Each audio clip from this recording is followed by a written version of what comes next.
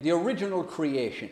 Now I've got these little arrows and highlights and stuff like that just to help you or highlight certain things for you to look at and understand.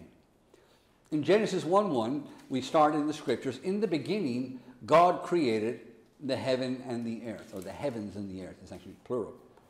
In the beginning, God created the heavens and the earth.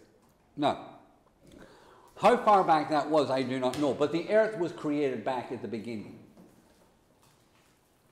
And, sometimes, you hear Christians say, well, the earth is only 7,000 years old. It's not.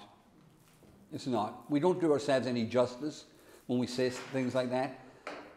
Science will come along, and a lot of very highly educated people, and they look at the molecular or structure of the earth, or the layering of deposits on the earth, and they can tell that it's taken eons for that to happen.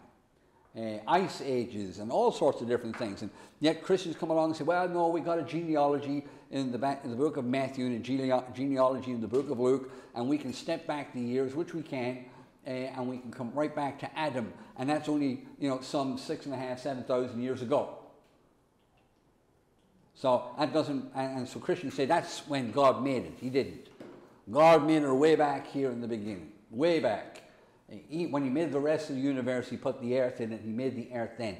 And so when it says, in the beginning, God created the heavens and the earth, that sentence is talking about this original creation of what we know as the earth. So in its original form, it was created way back in what is called the beginning.